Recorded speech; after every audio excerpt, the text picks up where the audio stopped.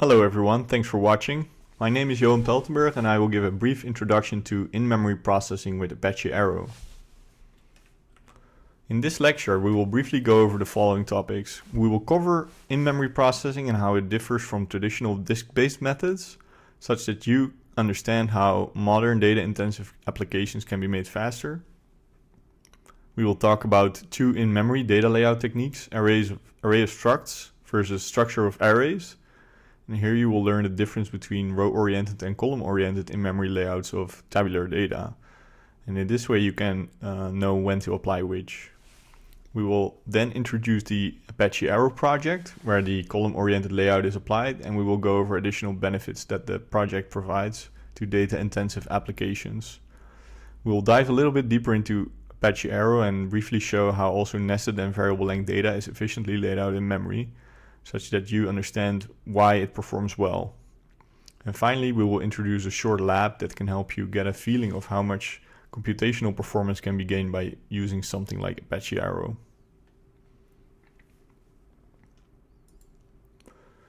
Now, what is in-memory processing and how does it differ from traditional means of processing large datasets? In traditional relational database management systems, data is stored in slow spinning disks that mechanically retrieve the bits and bytes of information, while for in-memory processing, the data resides in the DRAM or flash. Now, retrieving data from a spinning disk takes a tremendous amount of time compared to retrieving it from a DRAM or flash. But people used to do that because the cost of storing a bit of information was very low for spinning disks, and their information capacity was relatively high. But nowadays DRAM and flash are becoming relatively cheap and they can also have a high information capacity. Traditional relational databases are typically optimized for insertion, deletion and retrieval of single records, but not really to do large-scale analytics of the data. While for in-memory processing, we see that it focuses more on extracting statistics or deriving models based on a relatively large subset of the data or sometimes the whole data set. Finally, to support these two kinds of use cases for these two kinds of systems, traditional systems store data in a row-oriented fashion, and in-memory processing systems store data in a column-oriented fashion. Now, what that means exactly is something we will learn in the next couple slides. So to understand the difference between row-oriented and column-oriented data formatting, let's consider a database of a fleet of cars. So we will look at this a little bit. We will look at this little bit of C++ code showing the definition of a structure named car record, consisting of several fields. Each car record in our database has a brand ID, its current mileage, 3 RGB values for a color, and the name of the model as a pointer to a C string. Now the most straightforward way of storing many car records is just to create an array of cars, as shown at the bottom of the code snippet here. And this is called an array of structures, because this is an array of many of these structures, car records. Now we've shown a few colored boxes behind each field here, representing the bytes of information of that field. Now when we look at how these bytes of information are laid out in a one-dimensional random access memory, we will find that for this example the compiler lays them out in a memory. The compiler lays them out in memory on a record-by-record basis. So first we have the brand ID of car 0, then the mileage of car 0, and so forth until all the fields have been placed in memory. To make matters a little bit more complex, there are no rules about how many bytes may be padded by a compiler to such a structure. So for my compiler, it padded 5 bytes to make sure the structure has 24 bytes in total. So here's a little bit of padding as well. Now, following this first structure for the first car is the second structure for the second car, where these fields are consecutively placed in memory again until we place all the cars in memory. A final thing to note, but please park it for now, as this will come back a little bit later, is that there are a few pointers pointing to other seemingly random places in the memory where the strings are. So here we have the F series string for the first car, and then we have the second car, which is a Silverado, and its string is placed somewhere else in memory. Now let's first move to the next slide, where we will take a look at how we can perform a typical query on this information. So in this slide we'll expose one drawback of the array of structures approach for our data set by looking at an example query. Now let's say we are interested in summing up all car mileages to discover the total miles driven by all cars in the data set. Also, let's consider we're interested in doing so quickly using SIMD instructions, where we can sum multiple values with one instruction. Now, when we load the data from main memory, we load a whole cache line from the main memory into our cache, not just one value. So for illustration purposes, I've made the cache lines here a little bit shorter, just 16 bytes, but they typically contain 64 to 128 bytes for modern server-grade machines. So after loading this cache line, it now holds a lot of information surrounding the mileage field that we're interested in, but we actually don't use all this other information in our calculation. So we've spent precious time and energy loading a whole lot of bytes, of which we only use a few. And we also need to perform many loads because of the fields, the fields of interest are pretty far apart, and because of all these other fields that are not of interest are in between, and also the padding is in between. So a minor issue related to this being done in C++ is that we also waste quite some space on the structure padding, right? So in our case, there's 5 bytes times the number of records in our dataset being padded. But this is usually not a big issue.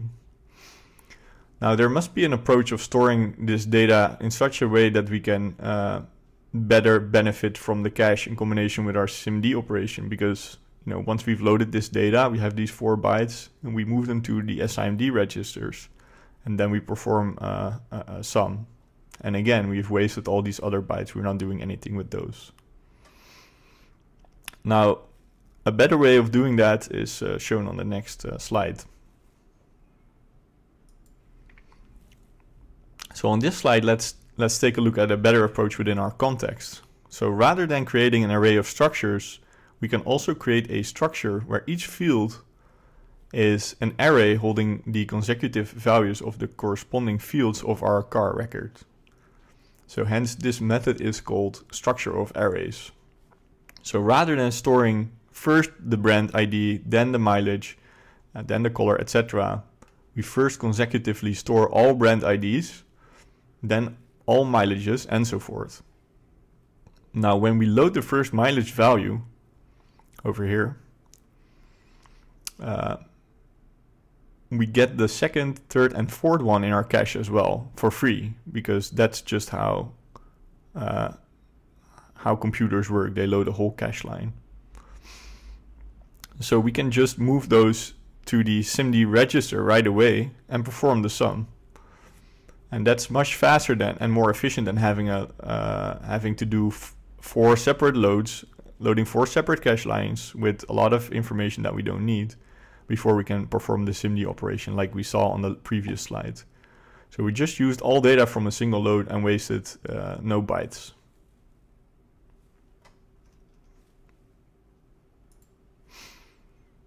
Now let's relate what we've just learned to the terms row-oriented and column-oriented. So for the array of structures, each record or C++ struct represents one row in a table. Now each column of the table is split over multiple structs, and the table is laid out in a one-dimensional memory row by row. And therefore we call this approach row-oriented when we're talking about representing a table. Now for the structure of arrays, each row is split over multiple arrays, and each array represents a column of the table. So the table is laid out in a one-dimensional memory column by column, and therefore we call this column-oriented. Now this terminology doesn't just apply to datasets placed in random access memory, but also to some file formats that can be either column-oriented or row-oriented. For example, CSV files are row-oriented, but Apache Parquet files are column-oriented. We've looked at a very simple data structure now, and we still have some loose ends to tie up. For example, we haven't talked about the strings in our example of the model field. They were stored as a pointer to some additional memory in the same way for both row-oriented and column-oriented. But it turns out that we can also lay out variable length data structures such as strings in a smarter way, such that they are easier to process by modern hardware. Now, one in-memory processing project that really focuses on storing all sorts of more complex types of data in a column-oriented fashion is Apache Arrow. We'll first introduce Apache Arrow before we will show what we can do with the strings. Apache Arrow is a project by the Apache Software Foundation. At its core, there is a specification for columnar in-memory tabular datasets. The format is similar but not exactly like our structure of arrays example. It's a bit more advanced. So there's one format, but there are many libraries for various programming languages that implement APIs to work with Arrow data in your language of choice. But as I record the record, there are about 12. So there are also a few third-party frameworks such as NVIDIA CUDF and Fletcher that help in using Arrow data on GPUs and FPGAs. Normally, when we pass data between different types of processes, we have to perform what is called serialization and deserialization of data. Now, serialization is when we go from some language native in-memory format for our data to some common format just used during exchange of the data. And deserialization is the other way around. So for example, suppose we want to send some data from Spark, which is written in Scala, to Pandas, which is written in Python. Then we need to copy the data and convert it a few times before the Scala representation of the data is turned into something that is turned into a Python representation of the data. Now this wastes a lot of time and energy while we haven't even performed any useful computation yet. Now Arrow also provides a protocol to construct inter-process communication messages that can be passed between processes. Now remember, the in-memory format of Arrow data is the same for all programming languages and the same in all applications that use that data. So we don't have to convert anything to use the data from Spark to Pandas. In fact, when using shared memory, we don't even have to copy any data at all. This is why this is what is called zero copy inter-process communication, and Arrow provides some ways of doing that. Arrow also provides a framework for remote procedure calls related to exchanging Arrow data, but we will not really go into detail in this lecture. But what we will do is we will take a look at some parts of the in-memory format specification of Arrow. Now the Arrow format specification explains how we can lay out specific types of tabular data in memory. I'll introduce some Arrow specific terminology here, so I will colorize these words just to make sure you don't confuse them with their more generic interpretation that you may know from other courses or maybe some other projects that you worked on. So a tabular data structure is called a record batch. So on the right, I've shown a somewhat similar but not exactly the same type of data as in our previous example with the cars data set. So the record batch has a schema which has the field names and types of each field in a record, the types of each field of a record or of a row. So this is a record. These are the field names and these are the field types. And these top two columns basically form the schema. Now each column is represented as an arrow array. And each arrow array consists of one or multiple arrow buffers that somehow they relate together to form a representation of the data. So how they relate together depends on the data type. So we will go into that on the next couple slides, and let's first take a look at the first two arrow arrays. So the first arrow array for the brand identifier just holds a fixed size primitive, a 32-bit unsigned integer. This is only one So Arrow lays this out as only one buffer, and it's similar or exactly the same like a C-like array. So this is a values buffer since it just holds elementary values of the data set. Now the second Arrow array for the mileage column also holds a fixed size primitive, but the data is nullable. That means that values can be missing from this column for whatever reason. So it may be that someone didn't manually enter the mileage, or maybe the odometer is broken for a car or something. So the reason depends on the application, but the takeaway is that Arrow supports having null values. And it does so by introducing a second buffer called the validity bitmap buffer, or just a validity buffer. So we see it over here. So when at some index a bit is 1, the data is considered to be valid or not null. And we can use it to, for example, do some calculations. When at some index the bit is 0, the data is considered to be invalid, missing, or null. There's still some space reserved in the values buffer, but we don't care what kind of data is in there because the data is invalid. So depending on the computation performed, you'll have to come up with some strategy to mitigate the data being null. But that is the concern of the specific application, not of Arrow. Now let's look at the last two Arrow arrays of our record badge. So the caller array holds a struct with 3 fields that are primitives. So there are 3 uint8s representing RGB value.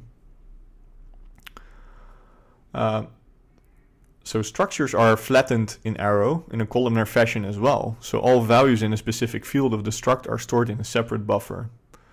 In this case, there's one buffer for the R values, one buffer for the G values, and one buffer for the B values. The last array here holds strings.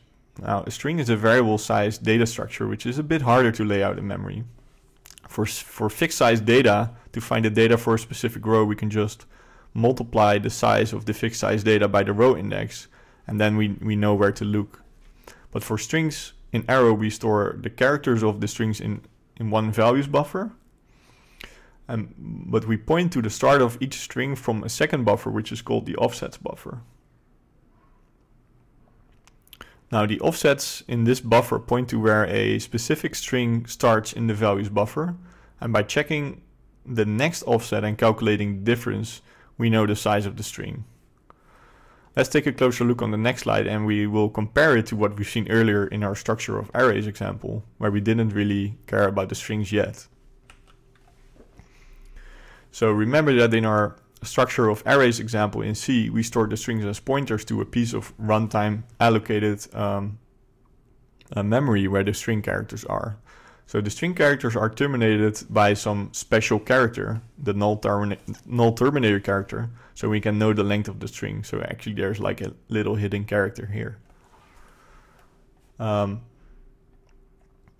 So the drawback of this is, however, that the string characters can be spread out all over memory, and only the pointers are contiguously placed in memory. So the pointers here are contiguous, but the string characters can be all over the place.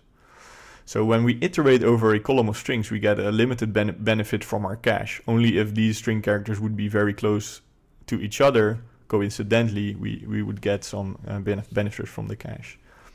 Now, in the Arrow case, where we have the offsets buffer and the values buffer, it's slightly different. So the offset is like a pointer, but together with the next offset, it also stores the size. So we don't need a string terminator character like the null character in C, and we also don't need to store the length of the string separately, like is typically done for example, a C++ or Java string in memory.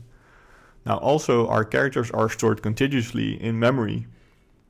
So we get the benefits of our cache again when iterating through a column of strings. Now, another approach that we sometimes see in applications is that the string length followed by the characters, or all string lengths and then all characters are stored in contiguous buffers. But that's hard to parallelize, because to find the start of some string, you need to do a prefix sum of all the lengths in order to figure out where some string starts. So like we said before, there's a lot more to Arrow than we can show in this presentation. There's a lot of other data types that are supported, such as unions, dictionaries, tensors, and some others. And there is also the Arrow Flight framework for remote procedure calls for Arrow data, and there are already quite some computational kernels that operate on Arrow data structures. There's also a framework that helps doing SQL-like, or there's actually multiple frameworks that help doing SQL-like queries on Arrow data, such as Gandiva, that does runtime code generation and compilation for SQL expressions. And there's a lot of other exciting things going on in the Arrow project, so be sure to check out the website and the mailing list to get the latest information. So we conclude this lecture by looking back for a second. We talked about traditional disk-based methods of data analytics versus the relatively new in-memory processing methods. We've seen that a column-oriented layout of data is often most suitable for workloads typical of in-memory processing because it works well on modern CPUs with caches and SIMD. And we've also looked at the Apache Arrow project that provides a columnar in-memory format that is widely supported in many programming languages and even in GPUs and FPGAs. And we've delved a bit deeper into the Apache Arrow format by looking at how specific types of information are efficiently laid out in memory